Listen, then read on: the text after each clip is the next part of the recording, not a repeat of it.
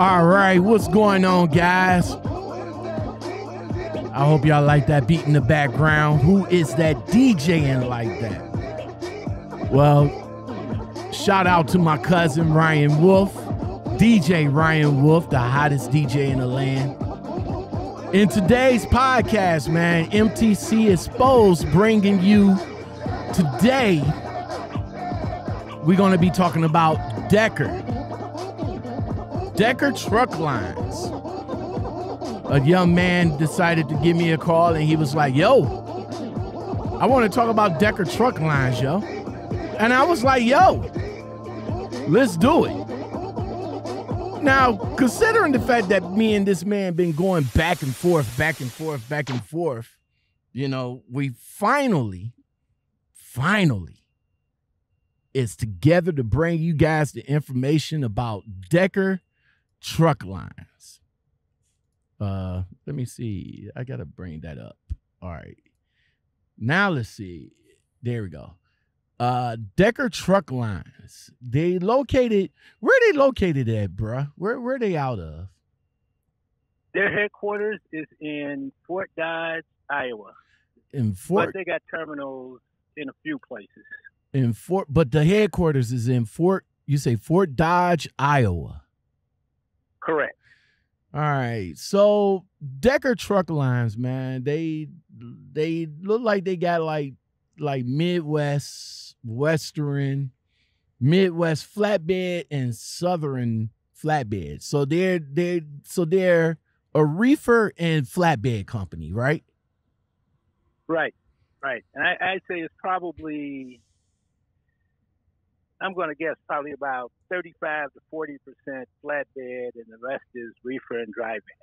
All right. So do they have any dry vans, or is all their vans is reefer?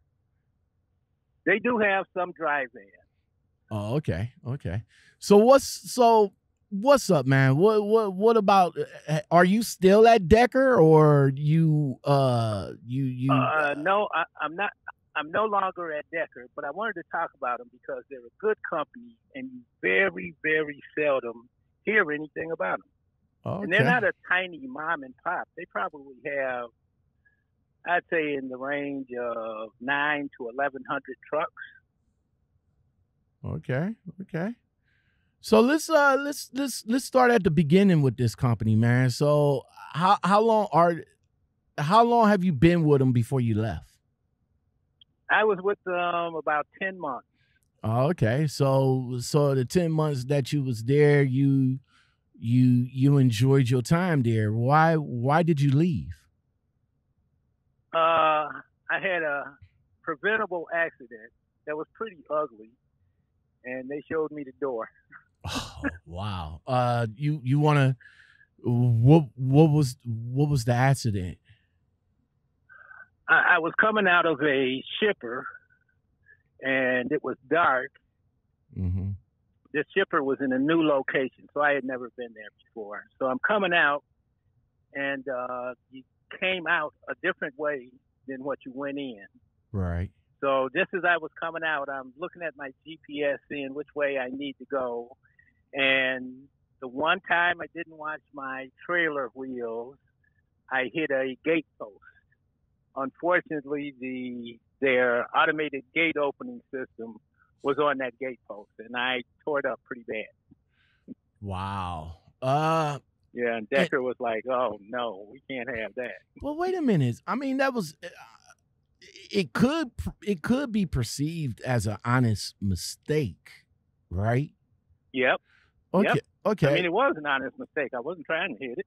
Okay. So, I mean, you already specified that it was dark. You probably didn't. Well, of course, you didn't see it, because if you saw it, I'm sure you wouldn't have tore it up. But they didn't. They didn't. They didn't give you. Like. They say they didn't give you another chance. They just out the door, huh? Yeah. And I think it was probably because it was ugly. When I saw the pictures that I sent to safety, I was like, wow. Oh, okay. Wow. Okay. But still, that's what insurance is for. I mean, was anybody hurt? Nope.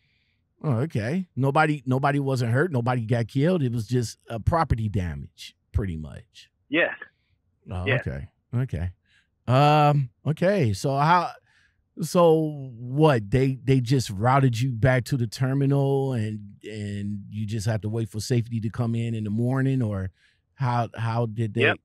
Oh, okay. So that's how they. Yep, that was pretty much it. I was, and this place was probably only about, I'd say probably about 15 miles from one of their terminals. Oh, okay. And I had like 40 minutes left on my clock, so I was kind of trying to get there before my clock ran out, and I think that contributed to it. I was in too much of a hurry. Okay. Which is usually how most accidents happen. Yeah, pretty much. Yeah, I agree. When people is in a hurry, they're not thinking. And I was just talking. Right. And I was just talking to one of my trucker buddies last night, and we was agreeing to disagree on how we see this trucking thing. She sees it as a hustle. I don't. I don't see it as a hustle. You know what I'm saying? So I guess if you hustle too hard, shit will happen. Right. You know what I'm saying? All right. So and I think I would tend to agree with you. I don't see it so much as a hustle, but I can see how she would feel that way. Right. I can see that side. All right. So unfortunately they let you go. Was Decker your first company that you went with, or pretty much, yeah. I had worked for a small mom and pop previous to that, but I only worked there about maybe 3 months. They had difficulty coming through with the pay, and my thing was, if you can't pay, I can't stay. I got you. That's the only reason why we're out here. You know what I'm saying? Yep. That's the only reason why we're out here. If we're gonna sacrifice our lives, for this industry, then we need to get compensated for it. That's the whole kit and caboodle. You know what I'm saying? We need to get compensated for it. Even if we're gonna be out for like a week and be at home for the weekend, we're still out for the week. We're still sacrificing for the week. We still need to get we need to get compensated. All right, so absolutely. All right, so how did you find out about Decker? Where did you find Decker, and how did the onboarding process went from talking to the recruiter all the way up until orientation? Well, I had been doing research because I knew that I wasn't going to last at this small mom and pop, especially with them being slow with the pay. So I was doing research before I even left there. And I had looked at a few companies, and out of all the companies I looked at, Decker seemed to have the best offer. So I called up a recruiter and talked to her and ended up going with Decker. And I have to say, everybody says recruiters lie. My recruiter for Decker told me everything exactly spot on. What she told me was exactly how it was when I got there. And through my 9-10 months there, it was exactly what she said. So I'd have to give big ups to that recruiter. She did not lie to me about anything at all. All right, so you pretty much kept in team with the key words that they were saying.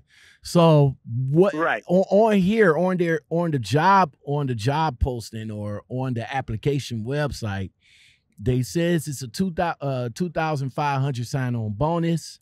The Midwest reefer region, they pay at between 45 and 50 cents a mile. It includes a 10 cent per diem, 10 cent per mile per diem, meaning that the starting wage is anywhere between 35 and 40 cents per mile, with a 10-cent per diem.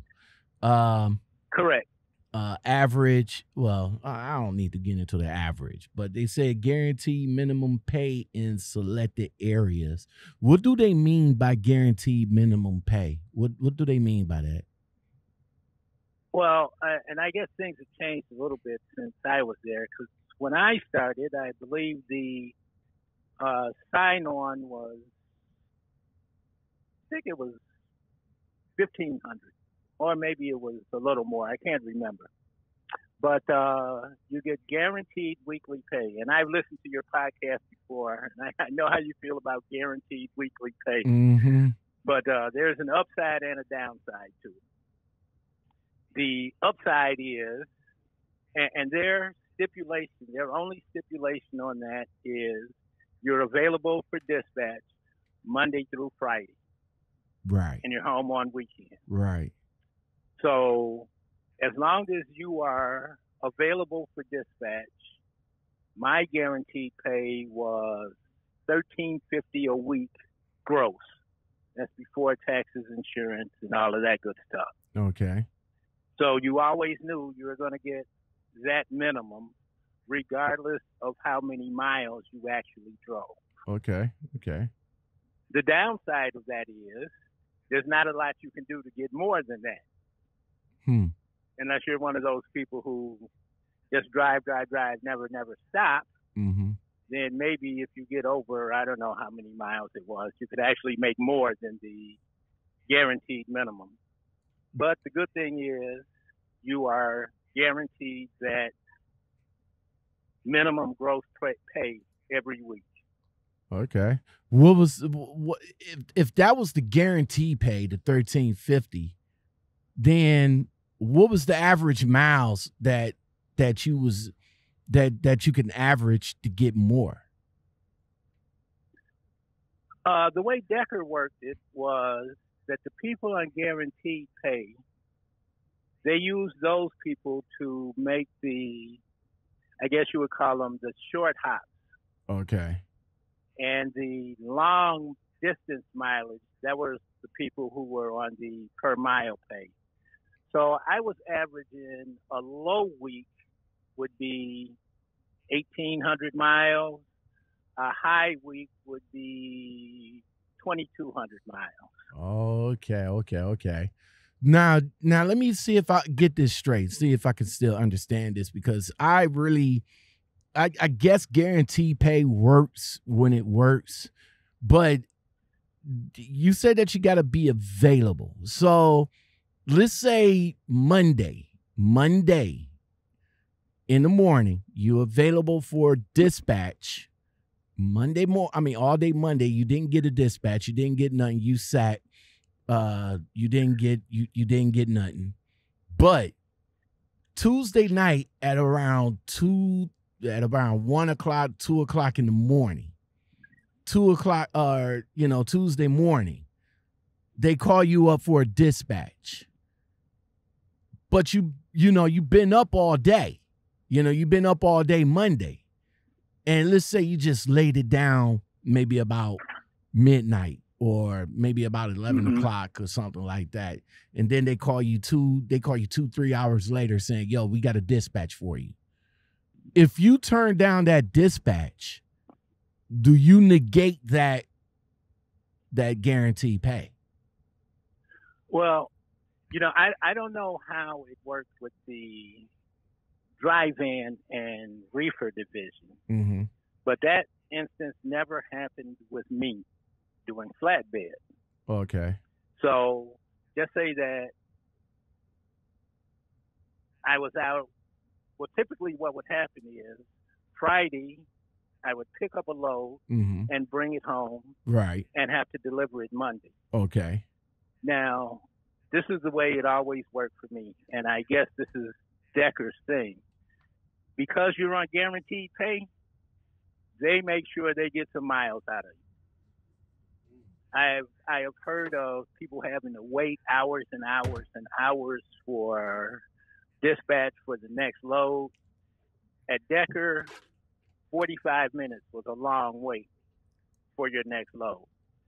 Usually, when you send in your empty car, you almost immediately got the next dispatch. Okay. And this is and you ran flatbed side. You didn't run the right. I was right. Oh, okay. All right. So orientation. I'm assuming that since you never did flatbed before, how long was orientation and securement training? Orientation was a week. It was Monday. Start on Monday. You get your truck assigned on Friday. Mm-hmm. Securement training was 2 full days. So, the first couple of days, just like orientation, any place you go, you do your paperwork, your payroll, all of that typical stuff. And then Wednesday and Thursday, you're out in the shed or on the yard doing flatbed securement, learning how to fold tarps, how to apply tarps, how to chain down loads, depending on what it is, coils, barrels, sheet steel, whatever it is. So they train you on all of that, which I thought was pretty good because actually I had done flatbed with the small mom and pop company. Okay. But I had never had any, quote, formal training. Oh, okay. So it was good training. I learned some stuff, and I'd say it was good. Did you have to go out with a trainer doing those 2 days or doing that week or anything? No, it's all done right there on site, and they have trailers set up with different types of loads that are set up specifically for the training. All right. So that 13, you say 1350, right? 1350 guaranteed. Yep. Does that include the tarping? No, you actually get, I think it was $15 tarping pay. So that was $15 off the rip, no matter how long it took you to tarp it. Correct. Oh, okay. Okay. Is there? And you also got another, I think it was another $15 if the load was steel. Oh, okay. So just say you had a steel load that you had to tarp, that was an extra $30. How often did you have to tarp your load? I would say personally, maybe. I'm going to guess probably, it's hard. I'm trying to remember. It was probably about 50% of the time because me personally, I did a lot of drywall or wallboard. And those were usually pre-tarped drop and hook loads. But you still got $15 to pull the tarp off. Oh, okay. Once you got to the delivery. Okay. Now, being that, like I said, like you said, you didn't have to go. You didn't have that issue because a lot of the flatbedders, they kind of like got solar hours. You usually don't run at night, right? You don't have no deliveries at night. Majority of y'all deliveries is during the day, right? Right. We pretty much work, I would say 9 to 5, but it was usually, I would say it's more like 6 a.m. to 6 p.m. Okay. Seldom do you have a pickup or delivery outside of those areas. Well, I take that back because Home Depot stores, you have to do the delivery after they close, which was usually 10 p.m. Oh, okay. But will probably be the only nighttime right there. But after that, y'all don't get nothing else. Y'all pretty much sleep and then wait till the next dispatch in the morning, right? Correct. Oh, okay. Now you say you were already. How would the fleet managers there stack your loads? Do you know after you deliver the next load that you're going to pick up? Well, that was one of my complaints with Decker was there wasn't a lot of pre-planning, meaning you didn't know what you were doing next till you were finished with what you were doing now. Oh, okay. And that sometimes caused issues because just say that, and this happened to me once. I started about 7 o'clock in the morning. Mm-hmm.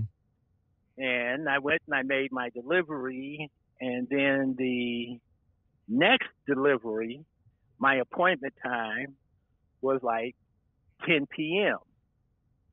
And I'm like, well, that means that I'll be out of hours before I'm even supposed to make this delivery. And I ended up having to go to the receiver, sit there about 3 hours waiting for my clock to run out, and then use PC to get in position to be unloaded. Okay.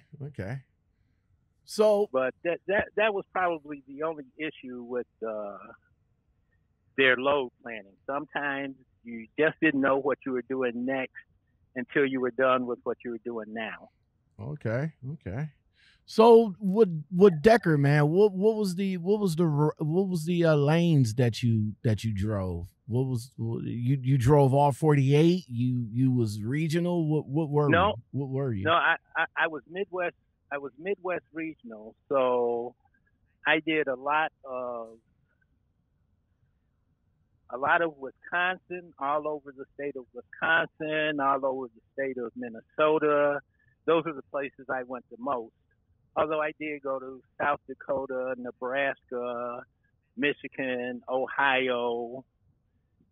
So those were all within their Midwest regional. But I guess just the way either my DM or however they do the load planning, it was like I would go to Minnesota 3-4 times a week. Next week I'm going to Michigan 3-4 times a week. Okay. Next week I'm going to Wisconsin 3-4 times a week. So doing that Midwest, you pretty much is gonna stay in like maybe about 4 or 5 states at a time. I mean, I'm doing, correct. I'm doing Midwest regional right now, and it's Minnesota, from Minnesota to Ohio, from Ohio to Minnesota. You know what I'm saying? I have yet to, have yet to get up into Minnesota because I told them that I didn't want to travel up there because of the hostilities that's going on up there right now. But as right now, I travel from Ohio to Illinois, and then 400 miles from Illinois to my next load within that week. You know what I'm saying? So, all right. So, and it was.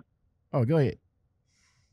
No, I was just going to say it's very much like that. I would go I may pick up in Indiana and go across Illinois, mm-hmm. through the state of Wisconsin, just say as far north as Duluth, Minnesota, which is about as far north you can go and still be in Minnesota. And those were usually the types of runs I made. Okay. So did you get paid weekly or bi-weekly?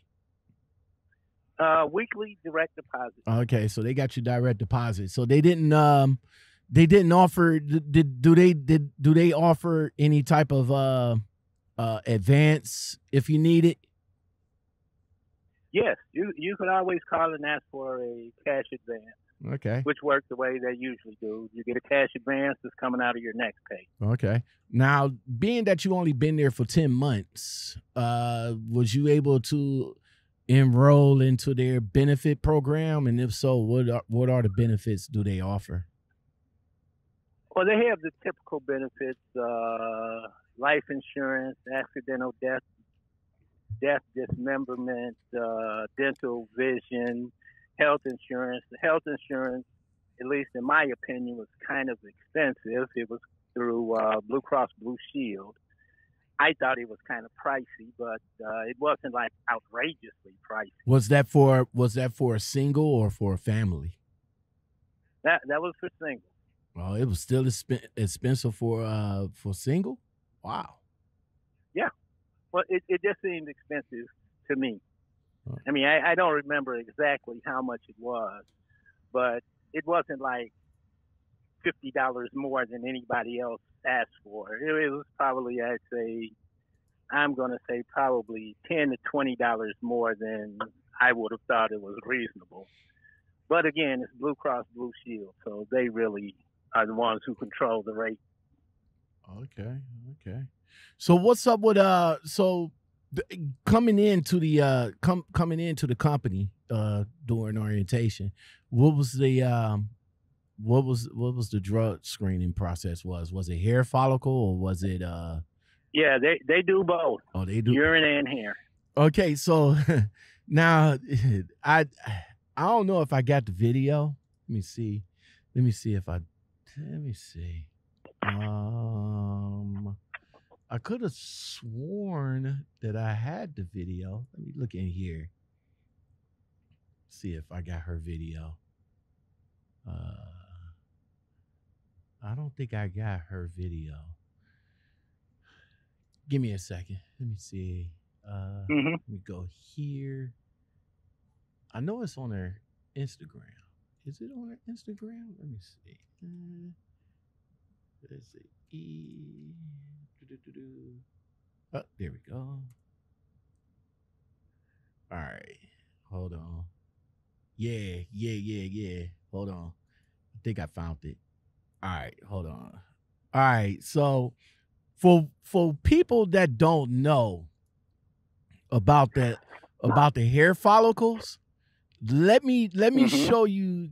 Of course, you won't be able to see it, bruh, but let me show you guys, especially if you're a female, let me show you guys what y'all have to go through when y'all do a hair follicle test.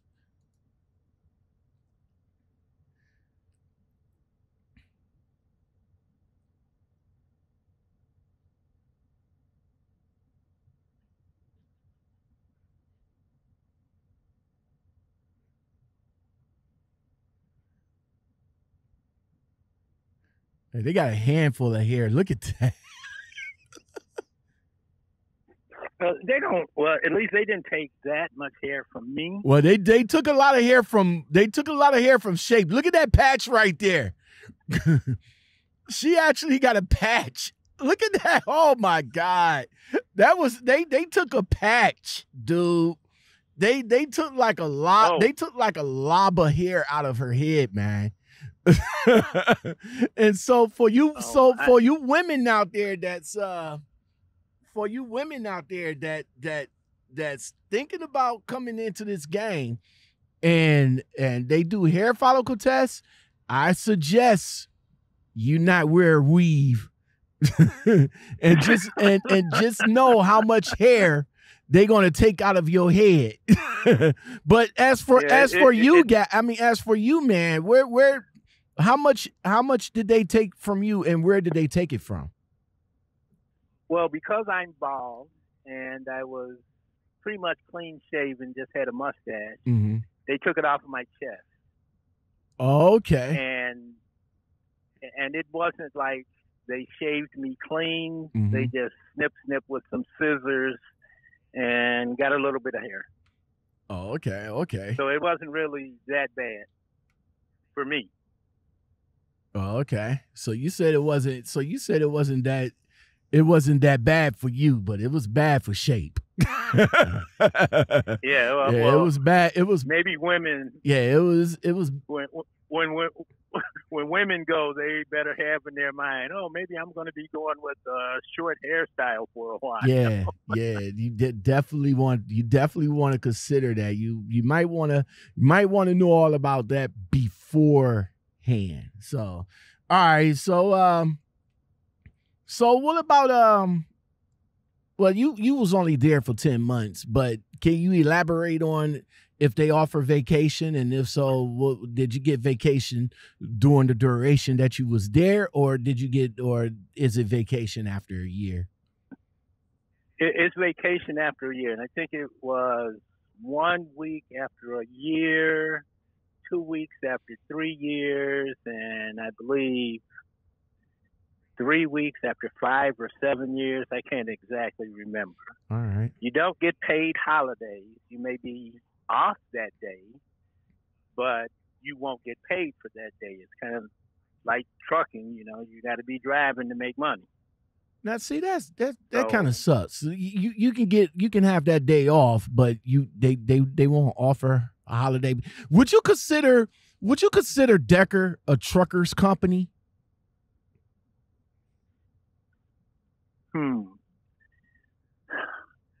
That's a kind of a difficult question because it doesn't seem like any company is a trucker's company. Oh, okay. You know, we're kind of like a necessary evil. Kind of like having light bulbs in your house. You prefer not to pay for light bulbs, but you got to have them. I think the analogy leans more towards insurance. We prefer not to pay it, but we gotta have it. Exactly. Yeah, we prefer not to pay it, but we gotta have it. What's Yep. what equipment do they offer? What equipment do they offer there?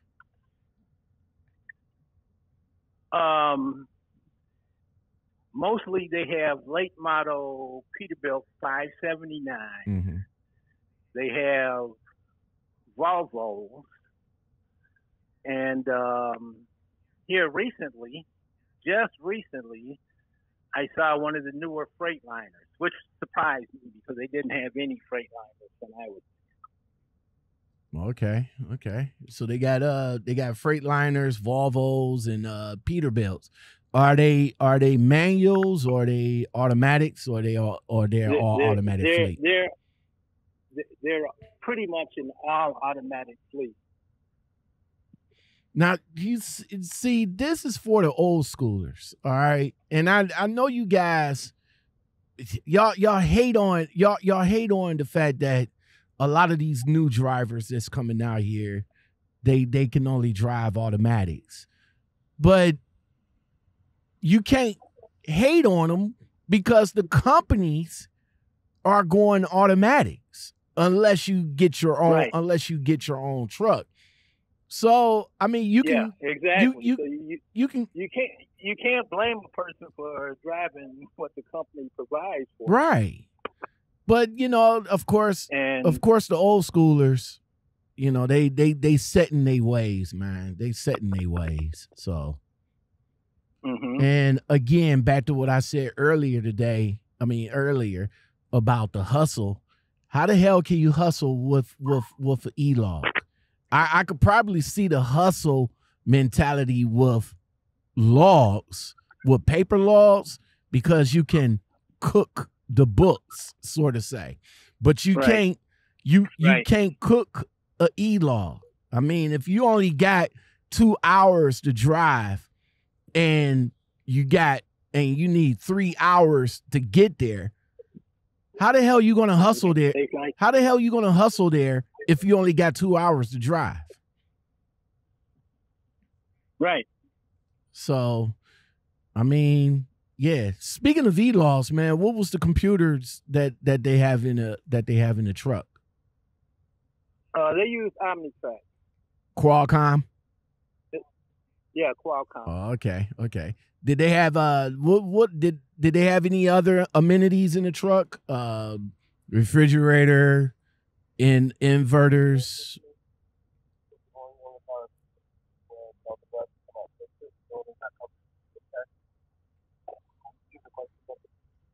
I think I'm all good. Cool. So, all right, thank you. So they about to put you in the. All right, sorry. They about to put you. No, I think they're gonna move me in a few. Oh, okay. But well, we can. Let's see what we can hurry up and wrap it. Oh, okay. What other amenities do they have in the trucks, like refrigerators? Oh, that's where Decker stood out. They had APUs on the truck, inverters in the truck, refrigerator in the truck, and many, if not most, have Epic View satellite TV. Oh, okay. And a nice 32-inch screen. Oh, they had all installed in the truck. Oh, they had all of that in the truck. Okay. So they was comfort. They made sure that you guys was comfortable on the road. Absolutely. What about driver cams? Yep. In and out facing camera. Oh, okay. Which is a big sticker for a lot of people. But I came from driving a school bus, which had dozens of cameras in it, so it just didn't bother me. Oh, okay. All right. But a lot of people don't like that. Yeah, not a fan. Not a fan. All right, so before we get on up out of here, man, what would you consider the best part about working at Decker? They kept you going, and I guess it's because they're giving you guaranteed pay, so they keep you running. Now they say they don't have forced dispatch, but Decker's view is you're a company driver. You pretty much go where we tell you to go. You know, and you can talk to your driver manager about where you don't like to go or loads you don't like to carry, and they'll try to work with you to keep you happy in that respect. Like I told my driver manager, I hated carrying those foam insulation loads. And after I had done one, I told him I didn't want to do that anymore, and I never got another one. Mm-hmm. So they try to work with you. I mean, but you don't get to say, you know, you receive a dispatch to such and such a place and you get to say, no, I don't want to do that. Give me another one. As a company driver, you pretty much go where they tell you to go. Oh, okay. So. But they do not call that forced dispatch. Yeah. Okay. That part. So if I don't want to go up in the Northeast, but they say they give me a load that's going up in the Northeast, I pretty much can't turn it down because of number one, that guaranteed pay. I would lose out on that guaranteed pay as well if I turn it down. Right. Yep. That's pretty much the way it works. That shit crazy. All right. What will probably be the most stressful? What you was about to say? Oh, I was going to say, but like I said, you work with your driver manager and just tell them that. How is it working? How's the culture there? I mean, working with your driver manager. At least my driver manager was pretty good. I mean, we got along. We never had an argument. Like I said, I told him loads I didn't like. He didn't give them to me. There was no particular place I told him I never wanted to go, so that was a non-issue. But we got along, and I say the people at Decker, it has a very good culture. Okay. A very good culture. Okay. Did you, other than securing the flatbed, other than flatbed, was you ever asked to drive a drive-in or a reefer at one point, or no? It was just straight flatbed. At one point, I had one load where they wanted me to go and drop a trailer and pick up a drive-in, and I just said, "So you want me to drop a flatbed at this Purina place and pick up a drive-in?" They're like, "Oh. Yeah, well, no, we don't want to leave a flatbed there." Oh, okay. So that was pretty much the end of that. So after that, it was always just strictly flatbed. What was the most stressful part of working there, other than the accident? The most stressful part was they had this one customer that they got sheet steel. And you had to make sure that the sheet steel didn't get any rust. So you had to actually wrap the load in plastic before you put a tarp on it. Mm-hmm. Well, the shipper would make you do that outside. So, of course, when it's windy, it's going to be kind of difficult to wrap the load in some plastic. Right. So that was always stressful. That always took 2 or 3 hours to get that load secured and tarped. And you might be doing it in the hot sun, or you might be doing it in the rain, or you might be doing it, in the wintertime. That was probably, and this is probably true for most flatbedders, the weather is probably your biggest concern. Because I had a load up in Fargo, North Dakota, a delivery in Fargo, North Dakota. Where it's cold. And yeah, and it was wintertime. And when I got there, the temperature was like 17 below zero. Damn it, man.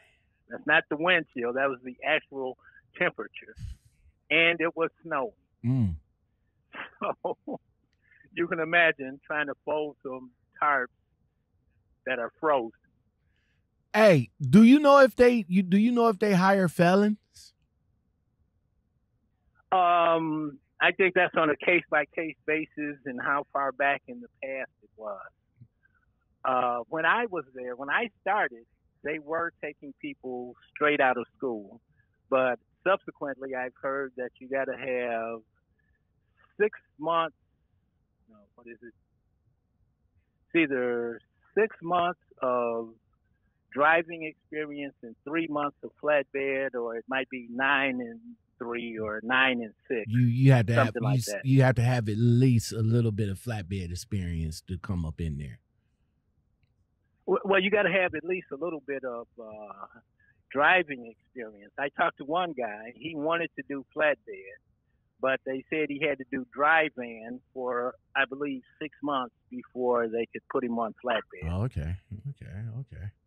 All right. So you said as far as home time goes, you went home every week. So what they do is they set you up with a load on Friday, and then you go home. You make it home what, Saturday? Where do you stay? What state you stayed in that they was able to do that? Oh, I'm in Illinois. I live right outside Chicago. Okay. So get you. So usually, and this was one of the good things about Decker, usually I would say by at least Wednesday, they're thinking about getting you home. Okay. And they start working toward that. So you would be, I would say there was probably once, twice that I actually ran out of hours before I could make it home on Friday. Okay.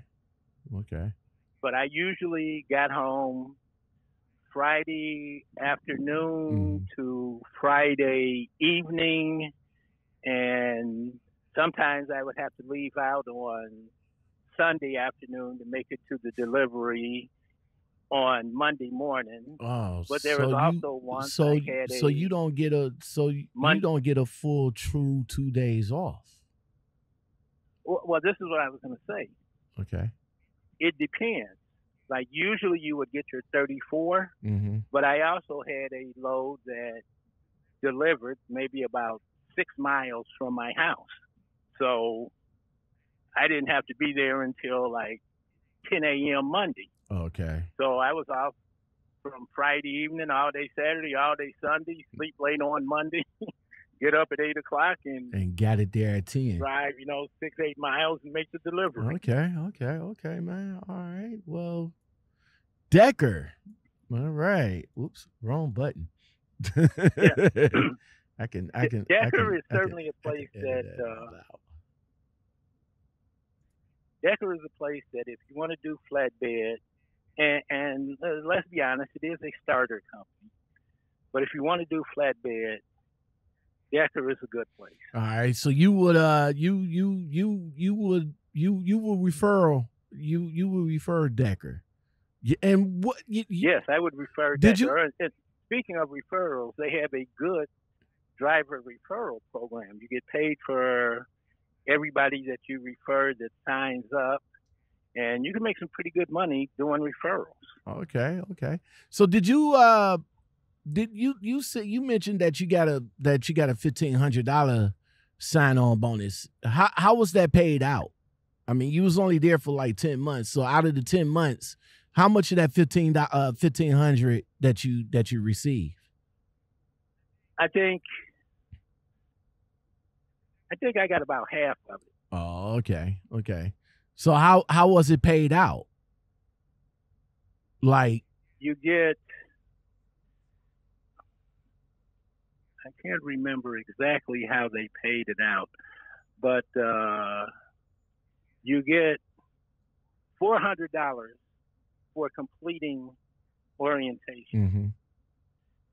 You get another piece on your first paycheck after you've been working. Okay. And the rest of it is paid out. But it's pretty much paid out within the first year. Okay. All right. And well, there was something else I wanted to say about Decker. I can't remember it right now. But like I said, they're a good company for starting out with. And you don't hear a lot about them. Okay. Well, that's what's up, man. That's what's up. Who is that? Well, that is it, y'all.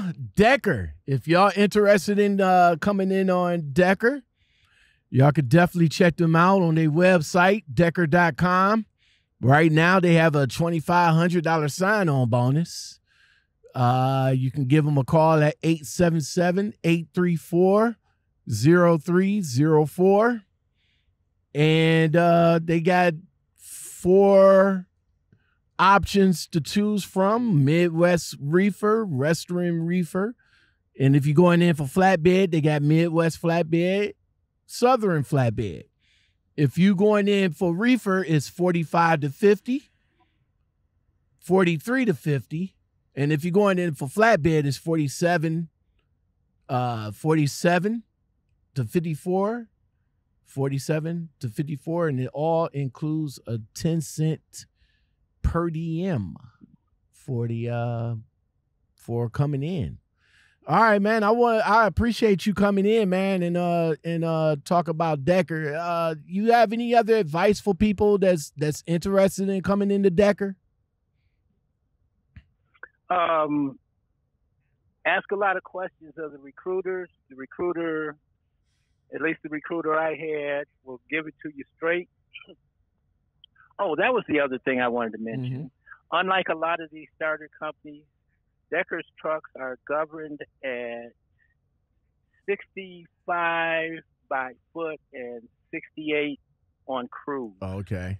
How long? Which is high compared to a lot. How long would the cruise last? Would it last throughout until you put your foot back on the pedal, or because sometimes they say cruise only lasts for like a couple of miles or a couple of minutes or whatever like that? Oh no, it lasts until you either hit the brakes or you actually turn it off. All right.